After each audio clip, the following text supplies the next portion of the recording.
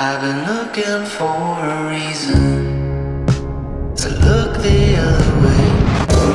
I wake 'em up, I wake 'em up, I wake 'em up. Oh, the never-ending fight about autofocus and new features on cameras. Right off the bat, let me just be clear that this video is not meant to dissuade anyone from wanting autofocus in cinema cameras. I'm for any new tech that aids creatives as long as it doesn't take away something important from the cameras in doing so. For those of you that hate autofocus and think it's dumb to put into cinema cameras, I don't know if you knew this, but on lenses, there's this thing called an off switch, right here. I don't know if you can see that, but you can literally listen. Punch it, Bishop! You can turn it off and it magically allows you to manually focus with the lens still. Groundbreaking tech right there, right? All jokes aside, and before I make anyone else upset here, let's get into why good autofocus is probably a long way off for Blackmagic Design Cameras. Place to start, left with a broken heart. Autofocus was created and patented back in the 1960s by Leica, and they were able to show off an SLR camera with fully functional autofocus in 1978. And over the next 40 years, autofocus has developed in some pretty incredible tech. And in the past 5 years, it has really taken it to another level that's beginning to make not everyone, but a good majority of people wonder if it will become standard in all forms of cameras. The two most common forms of autofocus we have are the following: contrast detection, which it determines the point where the contrast is greatest between the edges of objects, calculating focus based off them and adjusting the lens until focus is achieved for a sharp image. And contrast detection tends to be more accurate than other methods of autofocus, but it does tend to be slower in actually focusing. Next, we have phase detection, which analyzes the difference between slightly different wavelengths of light, instantly determining both the direction to move the lens and how far its optics need to move for the sharpest focus. And the best example of this is Canon's dual pixel CMOS autofocus, which has been around since 2013.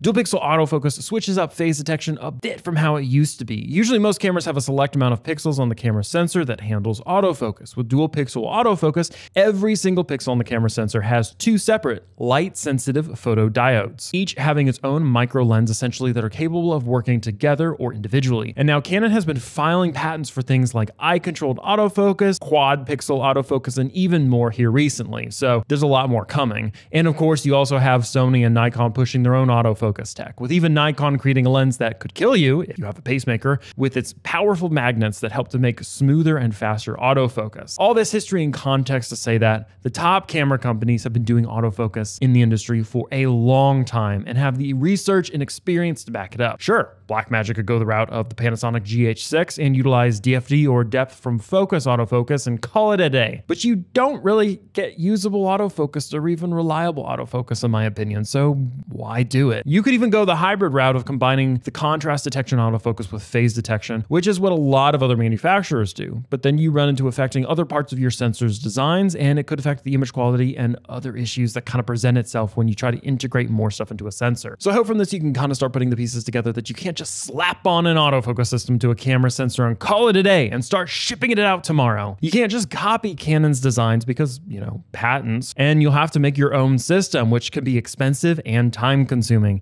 And look, I'm not saying Blackmagic couldn't do it. I mean, I think they could probably figure out a pretty decent autofocus system if I'm being honest. But the reality is they are still a fairly new company that doesn't have the resources that Canon and Sony do. So does that keep them from doing it? No, but it's a hurdle that they have to clear. And it's not the only one they have to clear, because what else do the best autofocus camera companies like Canon and Sony also make? Their own lenses. I want this so much, but don't know if I can try. A big part of good autofocus is having the right lenses to go with it, with a good robust motor system that can react well to the sensor data it's being fed. The problem right now is that most lenses being developed for autofocus going forward are not mount systems that Blackmagic has access to using, unless they were able to strike a deal with a larger manufacturer. Canon is on to RF mounted lenses, Sony with their E-mount, and Nikon with theirs.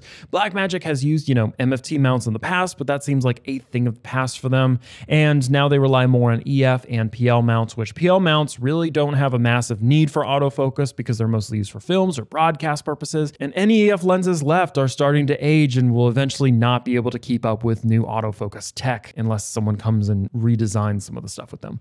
So where does that leave Blackmagic? Well, if they want to have a solid autofocus system, they will either need to make their own lenses, acquire a lens company like Sigma, or partner with one for the foreseeable future. Otherwise, even if you have a great autofocus system you've developed, you end up working with lenses that may or may not work well with it. So that's a fascinating possibility, right? I mean, that would be awesome. Imagine if Blackmagic could pull off something like acquiring a company like Sigma or something equivalent to that, or just even making their own lenses. Could they make high quality lenses affordable as their cameras? To me, that would set them on another level. But that's, you know, future talk and speculative thinking. And even all the systems we've been talking about are old conventional autofocus systems. So is there any emerging autofocus tech that could help? That's a good question. LiDAR systems, which I'm sure a bunch of you have been screaming at your monitors for this entire video. The LiDAR focusing system, which is also used in self-driving car tech, is the latest autofocus technology that is really expected eventually revolutionize autofocus for any camera. A LiDAR sensor, in simple terms, measures the distance to the nearest object and relays that information and focuses in the lens based on that distance. Some of the benefits: no focus hunting, ability to focus in low light situations, and you can use any lens you want to with it. The DJI Ronin 4D is really the first major camera to begin to implement this technology, and while it may not be the top system yet for autofocus, it could be in the future, as it's being paired with deep learning AI algorithms that could turn this into an incredible system that we will be diving into at a later date. So, could Blackmagic slap an autofocus system onto a new camera?